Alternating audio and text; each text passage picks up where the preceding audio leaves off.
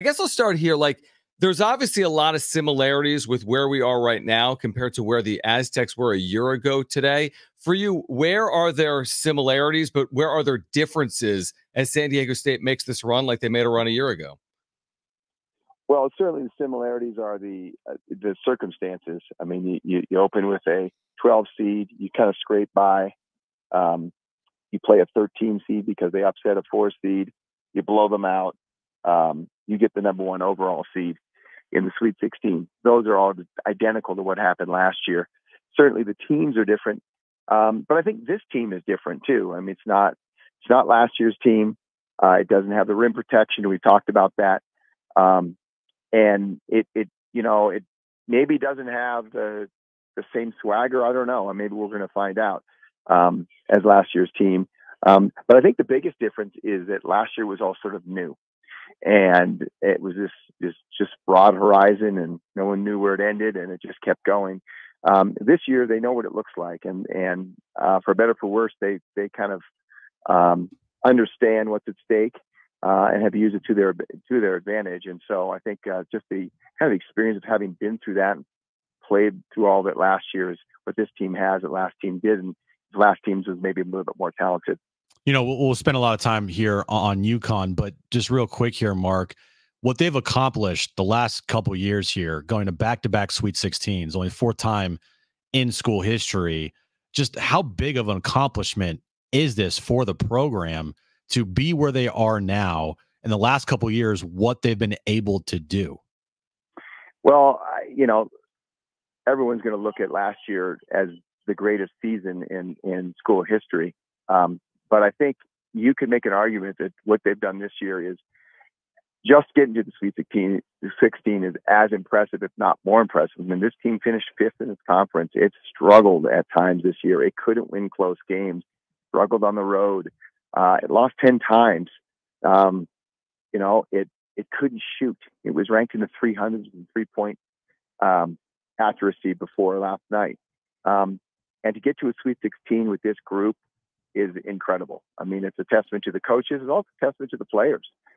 Just kind of keeping focused, not kind of imploding when things went bad. I mean, they closed the season with 2 straight losses, and then they lost again in the Mountain West Conference tournament final against a team who's playing its 4th game in like 70 hours. And they didn't let that bother them. They just kept their eye on the prize and kept going. Mark Zeigler joining us right now from Denver en route to Boston, where San Diego State will play the University of Connecticut, a de facto home game for the Huskies on Thursday afternoon at 4:39 Pacific. You know, Mark, I feel as if most teams would be intimidated by UConn, top team in the field. But again, there's the unique situation of the Aztecs, and a number of these players appeared in the national championship game. Lamont, Jaden, Micah, Darion Trammell. What do you think the mentality of this team will be heading into a game like this? It's funny you mentioned that. I'm just writing something about that. A lot of teams would be really intimidated having to go play UConn, as good as they are, in Boston, on kind of a quick turnaround, cross-country trip. And it's going to be a home game for UConn. And these guys are not. I mean, there's many things, that these guys might not have when it comes to the game in terms of size or talent, athletics, whatever it is. But one thing is they are not going to be scared, and they are embracing this. I mean, I went in the locker room last night and talked to a couple guys, and they're just like, bring it on, We're not afraid of them. I mean, we played them in a domed football stadium in front of, millions and millions of people on TV and 72,000 in the stadium. And we were down 5 with 5 to go. These guys, they know what March is all about. They understand how to get there, what needs to be done. And they're looking at this going, yeah, it's going to be a tough road game, but hey, it's not at altitude. We've been in the pit at altitude. That's a lot harder than this. And they're going to get a couple days to scout and prepare for UConn. Remember when they played them last year, they had 1 day, quick turnaround. And the problem with UConn is they run a lot of complex sets, more than maybe anybody in the country. And it's hard to sort of assimilate that, absorb all that in a single day walkthrough, basically. And they're going to have 3 days now, a lot of film sessions, 2 hard practices. So they're hoping maybe that will make a difference. Pretty good couple games for somebody that didn't win the Mountain West Conference Player of the Year in Jalen Ledee, right? Yeah, it's funny. He's not a big talker, and he's not gonna lash out. But he kind of let it slip a little bit when we asked him when he was third team All-American. And instead of saying, "Oh, this is great, it's my dream to be an All-American," and just saying I'm an All-American, he said, "Yeah, I was hoping it'd be a little bit higher." That's all he said. Didn't say anything more. But you could just tell the way he came out in these last two games.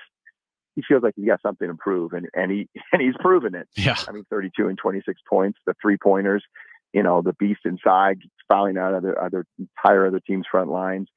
He's a one-man wrecking crew, and so I think there's a little quiet motivation there. Mark, have you followed this story? I know you've been so busy writing about San Diego State and traveling today, but Dan Hurley is playing this us against the world, we've been slighted card, where he said yesterday, I think, to Matt Norlander of CBS, "Oh, we're the early game in Boston. Oh, we had FAU and Northwestern in our bracket. Oh, we have San Diego State and Auburn. We know what it is." I'm paraphrasing, but we know what it is. We know what the NCAA wants. Have you followed this trend line? And this is not a narrative that exists outside of Dan Hurley's mind, right? That everyone's out to get UConn. I don't see it like that. Look, Dan Hurley is a really, really good coach. Yeah. He's really good tactically. Like I said, they run the most complex, intricate sets of anyone in the country, and they run them more precise than anyone in the country. And he's a really good motivator. Yeah. He is a master motivator. His practice, I know people who have worked for him and have talked about how insane his practices are, and how he plays mind games and mind tricks, and he's just a master at it. This is just the latest one. If I was in his shoes, I'd do the same thing, because you don't want to come into this game saying, "Well, we're the favorites. We're playing at home. We're the number one overall seed. We have all these NBA players. We're a 10-point, favorite. And, there's this little old San Diego State." I mean, that puts all the pressure on him by kind of flipping the script a little bit and saying, they're trying to screw us. It in the mind of his players, it turns them into the underdog. And that's what you want. You want the underdog mentality. Because I'm sure he watched that game last night. He watched the tape of the Yale game, and he's scared. If you see San Diego State and you know that these guys aren't going to be afraid of you, you know that you felt them last year in the last few minutes of the national championship game, and you see them shoot like that, you're getting a little bit worried. So you've got to try everything you can in the book to try to get your team to take this game seriously, and that's what he's doing. Usually in college sports, to have matches with a lot of the same players on both teams a following year, just because of the turnover and the transfer portal and whatnot. But with these two teams, there's a lot of players on both sides that were in the national title last year. Do you think that San Diego State can take anything away from what they saw last year in the national title game and help them with their Thursday game versus UConn? I think the biggest thing they'll take away is just the idea of how they run their offense. And I mean, to give you an example, there'll be 10, 12 seconds left on the shot clock, and usually teams in that situation will back it out, have the guard pull out, get guys in the corner, and bring up the big, set a ball screen, and let them play out the ball screen, and that's it. Usually there's no passes. I mean, if there's a pass, it's to the big, roll into the basket. That's it.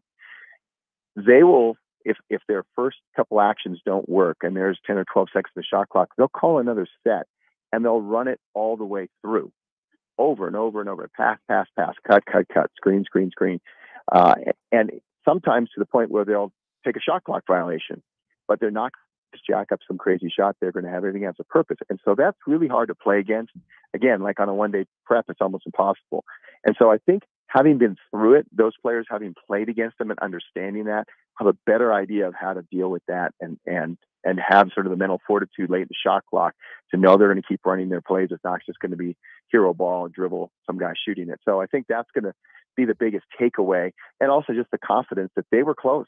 They were a Justin Hawkins 3-pointer away from really making that game interesting. And I give UConn credit. I mean, they got to 5, and that arena, for those of us who were there, you could feel the anxiety and tension in the arena. And they calmly ran a real complex set with double screens. Lamont Butler was on him. They knew it was coming, and he was right on top of him. He rose up and hit a 3-pointer. He's an NBA player, and that's why. And that was the difference. I love your point, though, because you look at tempo, and people think San Diego State plays at a slow tempo, and they don't play at a quick tempo. UConn plays at a slower tempo than San Diego State. They will use that shot clock to their advantage. A lot like Houston, by the way, one of the slowest teams in America as well. Mark, always appreciate it. Safe travels out there. I will see you out there, I'm sure, on Wednesday when San Diego State begins practicing from Boston, and I appreciate you hopping on. Thanks, Mark. All right. We'll talk to you guys. All right, great stuff. Mark Zeigler covers the Aztecs for the Union-Tribune.